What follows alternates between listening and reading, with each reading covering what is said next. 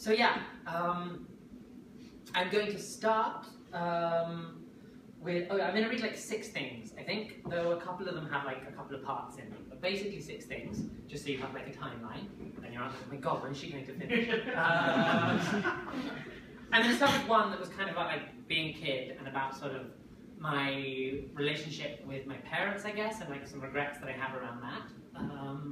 It's set in 1995, so I was, anybody want to do the math? I was 13, and this is a poem called Lullaby.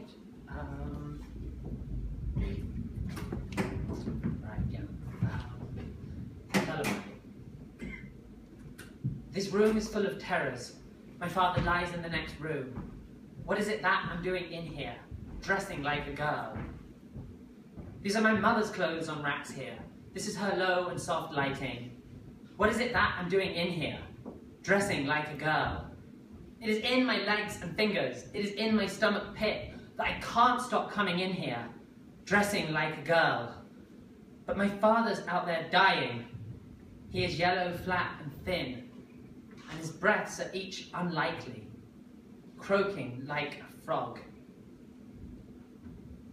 I know where every drawer is, where the tights and where the socks, where the knickers, where the dresses, hanging on the racks.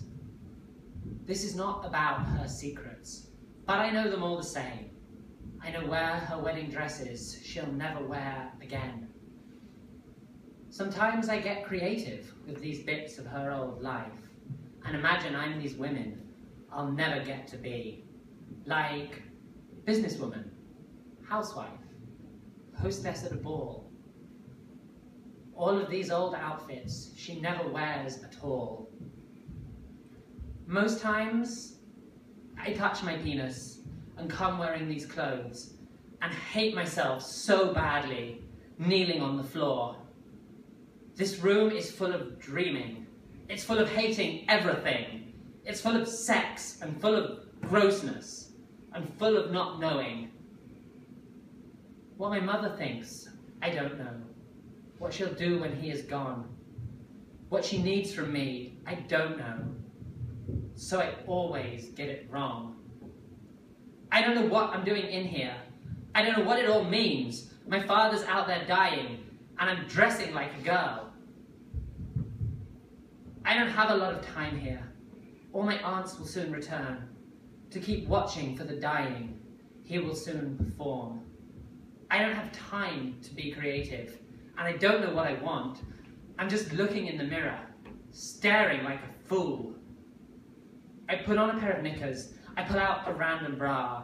It's not sexy, it's not hopeful, but I know it's what I am. I go into the doorway, I look towards the bed. I give a little wave of greeting to my dad. I whisper something stupid. Hi, I say. I'm here. I stand for 30 seconds, not even full of fear. Just something. I don't know. I can't say what it is. I don't know what I'm doing, standing in the door. I mean, he's unconscious. In a day or two, he'll die. He'll never know I stood here, waved him goodbye.